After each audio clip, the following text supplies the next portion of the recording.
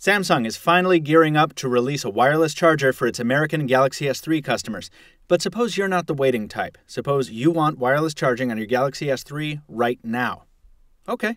I'm Michael Fisher. This is Pocket Now. We'll show you how to do it. Now, because this mod depends on exploiting the wireless charging hardware found in the old Palm Pixie, you're going to need some specialized equipment, but it's easily come by on Amazon or eBay, and it shouldn't run you any more than $30 to $40 tops. We should also mention here that this mod comes to us via an XDA developers thread by member Android 94301, and that Pocket Now is not liable for any warranty violations, device losses, or explosions that might occur. We've thrown the source link in the description of this video if you want more detailed information and some excellent pointers and tips. Here's what you're going to need: copper tape, rare earth magnets or small metal discs, a Palm Pixie inductive battery door, a Palm Touchstone charger, a Palm USB cable with AC adapter. Yes, it has to be the Palm cable because the Touchstone has a finicky port that only accepts certain shapes. Don't cheap out on this. Tape, and your Galaxy S3. The first thing we want to do is pull the tape off the back of the Pixie case and set it aside. Then we're going to gently remove and set aside the circuit board, silver metallic tape, coil, and the metal discs.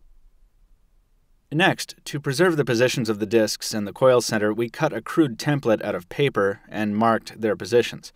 You can do this more precisely with a drill and some shears if you prefer, but we want our wireless charging now, so we're already cutting corners. This probably won't come back to bite us in the butt, right? Next, we pull the battery cover off our Galaxy S3 and insert the Pixie's charging coil upside down in this orientation. We secure the circuit board to the battery cover with some tape. You can use hot glue or super glue later on, once you've decided on positioning. And then we fold the connector ribbon back on itself, like so we have access to the contacts. Next, we'll drop our paper template over the coil to give us position information for our magnets. Now, if you're worried about messing up the phone's compass with magnetic fields, you should use the metal discs we pried from the Pixie before. We're using magnets in this example, so we'll be sure to check the polarity to make sure we're putting them down in an attractive, not a repulsive, attitude. You can check polarity and positioning on the Touchstone itself. Now, you'll want to do this repeatedly as you're taping the magnets in to make sure the alignment is good. And also, very important, make sure the magnets aren't too thick. Otherwise, you'll never get the battery door back on the phone. Once the magnets are in position, we'll bring our silver tape back from the Palm Pixie pile and re-tape it onto the coil, thusly. Then we secure it with more Scotch tape, like so. Now, at this point, you should consider trimming away all the excess tape so you don't feel like a slob, and so this mod starts to look just a little less amateurish. If you're a real pro, you can bring the black Palm label back into play here, but be mindful, again, of the thickness of the battery door. It still needs to attach to the phone, after all. Speaking of the phone, now's a good time to line up our components so we can keep an eye on the big picture. We're trying to get the charging terminals on the phone to connect to the terminals on our Palm ribbon. To do that, we need to use our copper tape. We'll cut the copper tape into manageable lengths, ranging from about 1/8 to 1/2 inch in width, so we can create two big landing zones on the phone, one for positive, one for negative. Obviously, we'll take care that the two zones don't touch. To get a good contact on the phone's connectors, we'll use a blunt object to tamp the tape firmly down on them. Careful though, they're fragile. If you have trouble later with connectivity, you might want to try putting the tape in copper side down. The adhesive side may not be as conductive. We had to try several times before we got a firm connection.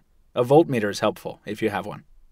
At this point, maybe we'll take the battery out of the phone so we don't blow our kitchen up. Maybe do this beforehand, folks. Once we have our phone side landing pads ready, we'll move to the battery cover and prepare them similarly, using the same copper tape, also making sure to keep positive and negative separate, and making sure to line them up so that when the back is replaced, everything will touch like it needs to. We doubled up the tape in the overlapping spots to ensure contact. When all's said and done, you should have something that looks something like this, only hopefully prettier, because this is ugly as sin. We'll resist the urge to judge a book by its cover, though. Let's snap the battery back in and slap the battery cover back on.